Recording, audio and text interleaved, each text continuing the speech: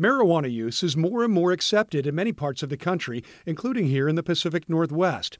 But researchers are still learning about how THC affects different populations, including pregnant women. With cannabis, there's really a lack of safety data.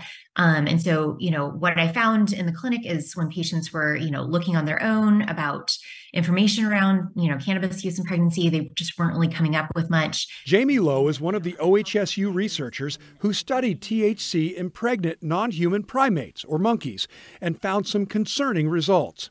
The study used cannabis-infused edibles, giving it to female monkeys several months before conception through their pregnancies.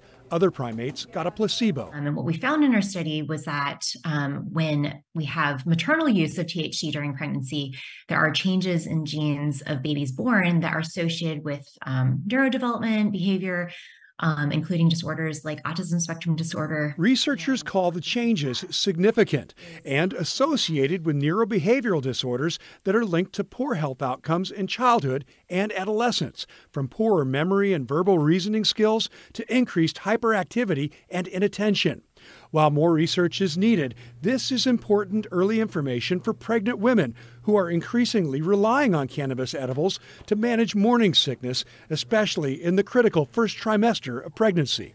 Dr. Lowe says it's important to arm women with risk information if they are or are planning to become pregnant. What's really important to highlight at this moment is that we just don't have enough evidence to say that there's a safe dose of THC or cannabis that you can use while pregnant.